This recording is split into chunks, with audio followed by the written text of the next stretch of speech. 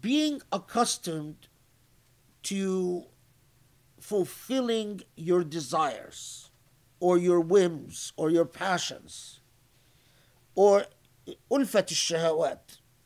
So if you are sort of addicted to consumption, you are accustomed to fulfilling whatever you desire, and the Qur'an comes and stands between you and what you have trained yourself to enjoy. And you know that the Quran makes the relationship to your addiction uncomfortable. That's kurh. That's kurh. Ma anzal Allah. That you will in turn find yourself uncomfortable with revelation. So this was Shaykh Allah yarhamu ahsan ilayh. They just stayed with me. There was a guy who was telling Shaykh Haid,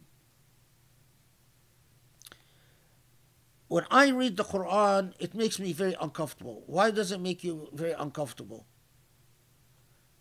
And he said, because it's constantly talking about hellfire and punishment. And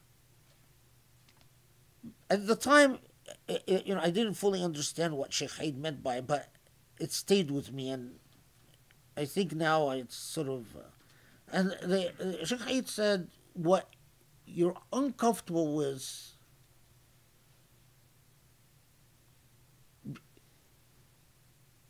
it told this guy, look or scrutinize or reflect upon what things you are accustomed to that make the mention of hellfire so uncomfortable to you.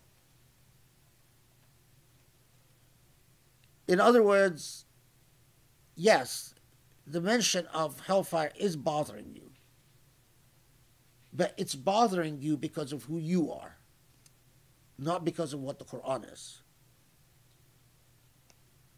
Because the Quran, every time, Allah subhanahu wa ta'ala never mentions hellfire without mentioning the opposite of hellfire, Jannah.